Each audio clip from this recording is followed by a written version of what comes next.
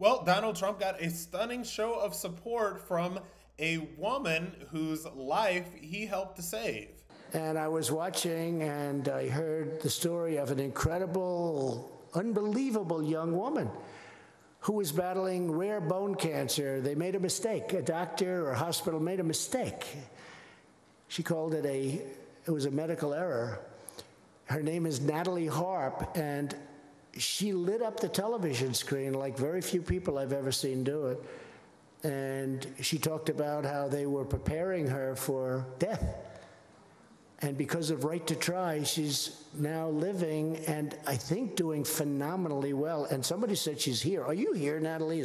Where's Natalie? Will you come up here, please? Come up, Natalie.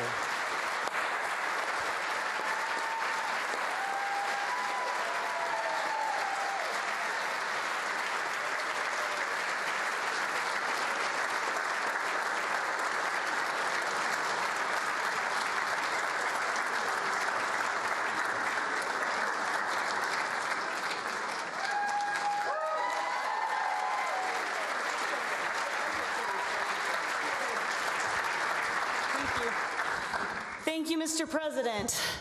You know, we all know the story about the Good Samaritan, but what you don't know is I was that forgotten person on the side of the road, the victim of medical error, the #3 cause of death under the previous administration, and left to die of cancer. First, the medical establishment, they came by and they saw me there, so they wrote prescriptions for opioids, and they walked on. Next, the political establishment, they saw me there. And they stopped just long enough to come over and tell me how to die, how to speed up my death so I could somehow die with dignity. But then an outsider, my Good Samaritan, President Donald J. Trump, he saw me there and he didn't walk by, he stopped.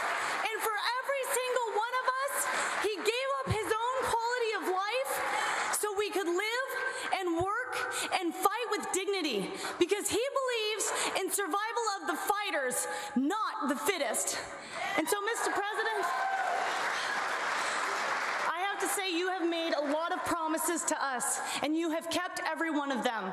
So now we're going to make you this promise.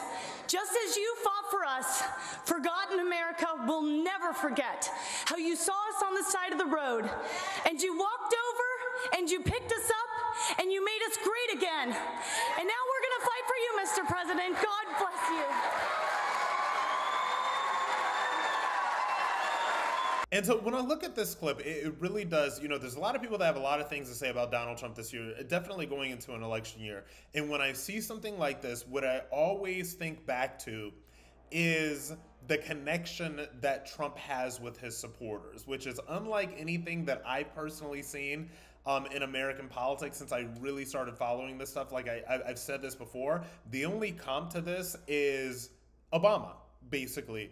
Because there's still people that to this day, particularly African Americans, that feel this very, very close and very kinship connection with Obama. And that's something that I see certain types of people that have a very, very, very strong and very close connection to Donald Trump, particularly like this woman says, the people who feel like they have been forgotten by the elites and by a lot of the leadership in this country. Now, it remains to be seen as to whether or not he can, number one, get elected again, and number two, do what needs to be done for the forgotten people that really do feel this kind of kinship, with former President Trump. I think that there's a lot of eyes on him. I think that there will be a lot of pressure for him to deliver should he return to the White House, and I think that we're just going to have to wait and see what happens.